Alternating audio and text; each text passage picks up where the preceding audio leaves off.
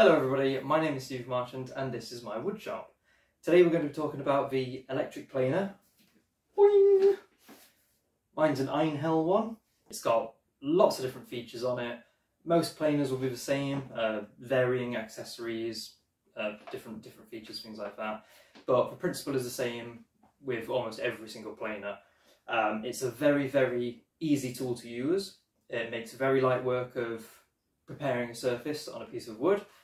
You can also reduce the stock on wood. By that I just mean if a piece of wood is too thick, you can just plane it to reduce the size to a more workable piece if you don't want to just saw it down.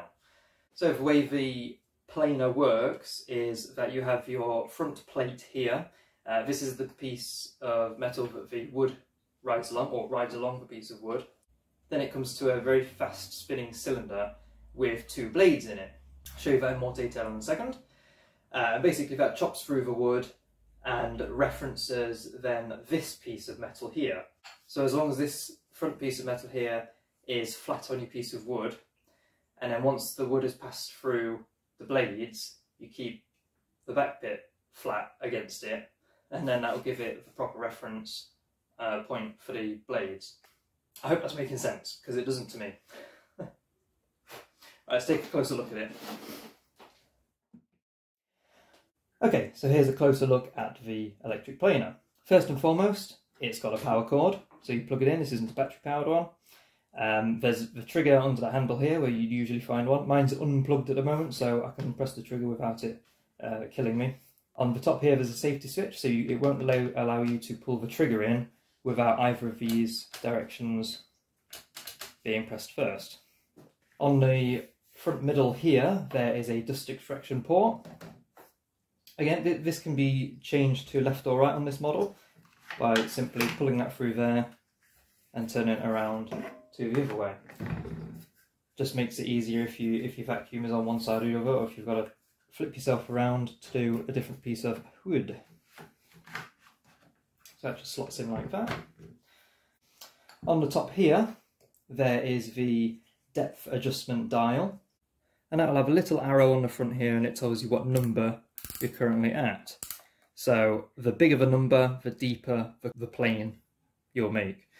This one goes from 0mm to 3mm. Most planers will go up to 2mm, a lot of others will go to 3. When you're taking 3mm off at a time, it can get pretty messy. All planers will come with a set of tools. This one has this handy little holder here, and what you'll get is a spanner and an Allen key, and that is to replace your planing blades on here. So when your planer gets dull, when the planer blades get dull, or if, like me, you accidentally hit things like nails in pallet wood or stones, things like that, then it will chip, and then you won't get a very clean plane anymore. So use these tools to change your planer blades. Slide back in there. This model has a little safety cover here, so whilst you're planing, your finger can't get under here and close to the blade. Also, another safety feature is this little catch at the back. So that lays flat, so when you run your planer over the wood will push that backwards, so then you can get the full length of the planer. But when you've finished, that springs back up, and when you set it on the table, the blades don't touch the table and you don't end up planing the wood that it's resting on. So that's quite handy. And finally, on most planers you will have this rebate in the front plate here.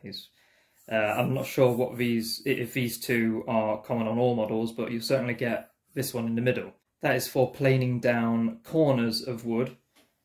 So the corner of your piece of wood will slot into there, and it will act as a guide so you can chamfer the edges over, which is quite handy. And obviously you can do that as many times as you like to get a deeper and deeper chamfer. Okie dokie. Let's give it a demonstration then, shall we? Okie dokie, so as you can see, I've hooked up my dust extractor port here. I'm going to put my ear defenders on, and what we're going to do is just, first of all, clean up this rough piece of wood here, this rough side, to make it look more like that. Start off with 1mm, and then I'll show you how much it can go to with 3mm, what that looks like. Now with this one, I have make sure I've removed the screws and nails in here, so there shouldn't be anything that will chop up my planer blades and gouge them. So let's get to it.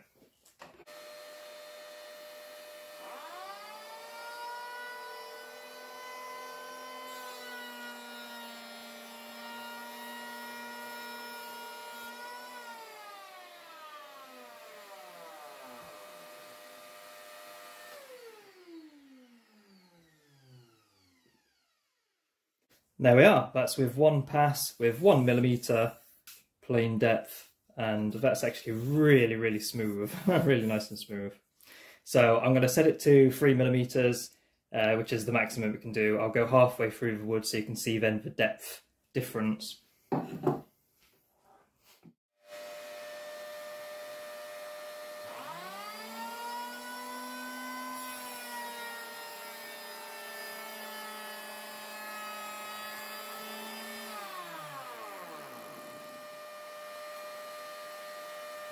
So, as you can see, the plane has gone along here.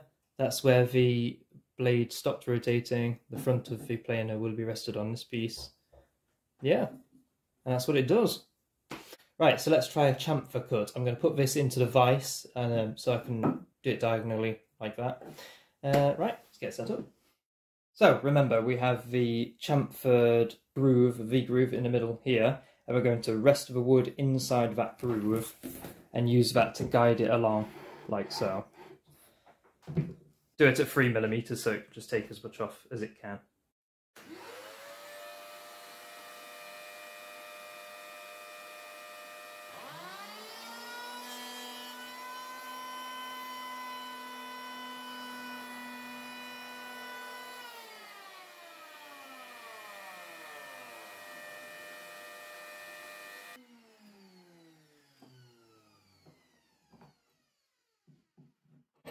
And there we are, a nice chamfer along the end, along the edge there.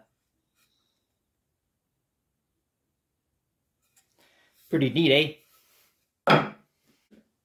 Righty, and that, ladies and gentlemen, is all there is to the humble electric handheld planer. I say handheld because you can get benchtop planers. I do have one of those, but I hate it. It makes a hell of a lot of noise, and it leaves a lot of burn marks. I just really don't like using it. Anyway, I digress.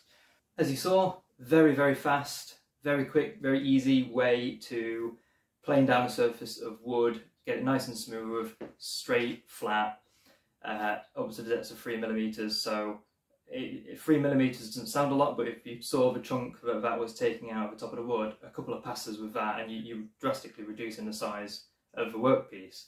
So, a quick note on price. Mine is very much a mid-range electric planer.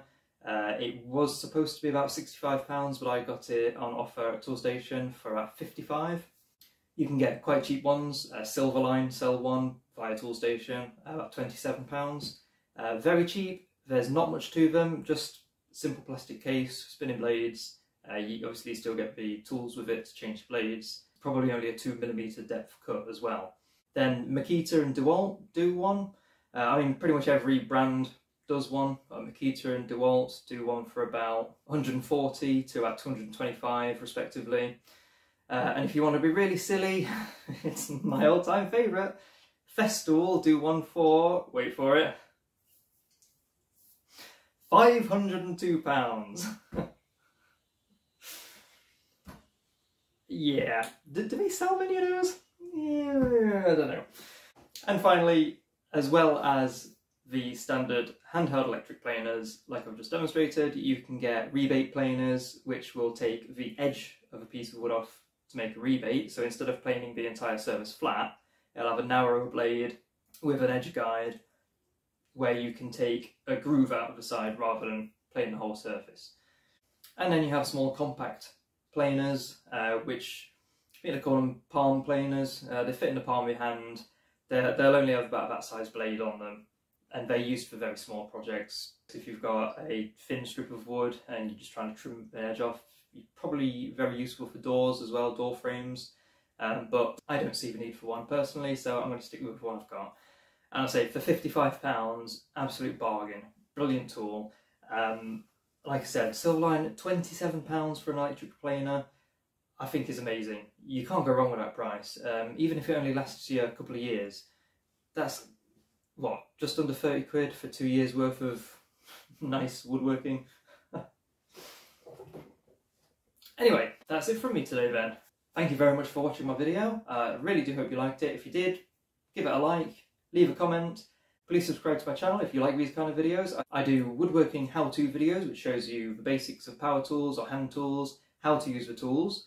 And I also do a woodworking you can make this too playlist, which shows you how to make things rather than how to use the tools to make the things. So thanks again everybody for watching. Happy New Year to you all. And I will see you next week for another woodworking how-to. Bye bye.